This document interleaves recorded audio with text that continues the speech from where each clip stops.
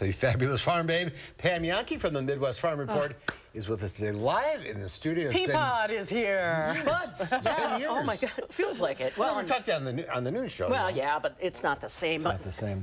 If you have a question for Pam, it's a great day to call in. The phones are wide open. 608-270-9933. So planting's underway. Yeah.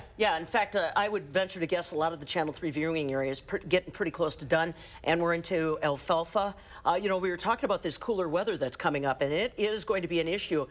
We did a story at Midwest Farm Report with Philippe Cocard up at Wollersheim. Yeah. He lost 80% of his red grapes in that cool snap that we picked up back in April. Wow. So it's not going to impact the availability of Wollersheim wines this year, but he said next year the reds, the estate wines, are not going to be available.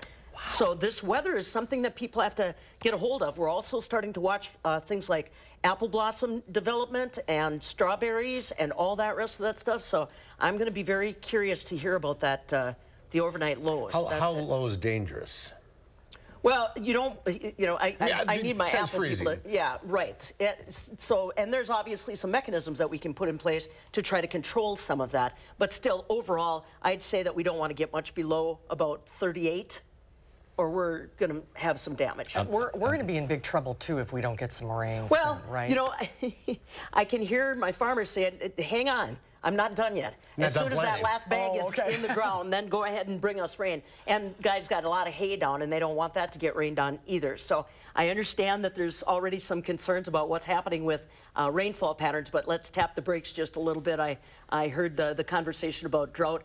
Right now, Wisconsin's in pretty good shape we're not in a compared to drought everybody right now. else. Oh, well, that's good to hear. Yeah. That's what's going on with milk prices. They've been going up and down, and there's so much milk out there. Well, there is. That's just the problem. And, you know, I've been reporting that Wisconsin has been flat as far as milk production, basically for the last year. We've got about 5,000 fewer cows out there than we had a year ago. I got a question, an email from a Channel 3 viewer that said, you know, what are they doing to these existing cows? Are they feeding them something? Or, you know, they giving them supplements? Quite honestly, it's the genetics that we have in our dairy cattle now. It's also the outstanding care that our dairy farmers give to them. I mean, the air conditioning will be getting kicked in next week so that they're comfortable. The sprinkler systems get turned on.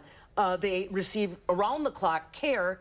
And so all of that is paying dividends by fewer cows, as much or a little bit more milk. We're really seeing big areas of milk production like down in Texas. And unfortunately in Texas, there's a lot of places where they're dumping milk. It's not making national news, but there's not a place for that milk to go, and it's too expensive for us to bring it into other areas. And we don't need it in Wisconsin, that's for sure. So, and for the forecast, we're going to have to ride this out until probably at least fourth quarter.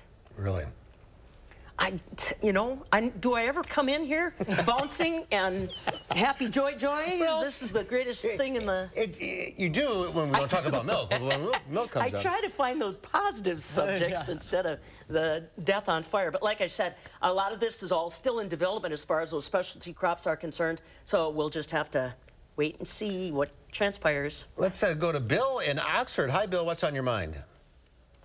I was wondering if the Michigan cherry crop has been affected by the weather this year. You know, I have not, so far, my Door County people have mitigated any of the kind of erratic weather because of Lake Michigan. So my assumption is going to be that Michigan has probably done the same thing on the other side.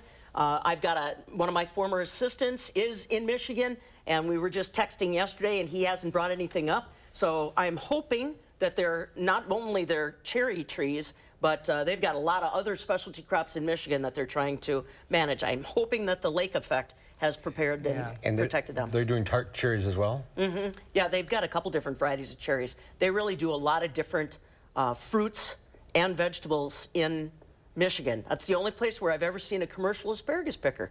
It was the craziest looking thing. A machine? A machine. It was the craziest looking thing. See, I'm all. You travel with the Farm Babe, you're going to learn all kinds of crazy stuff.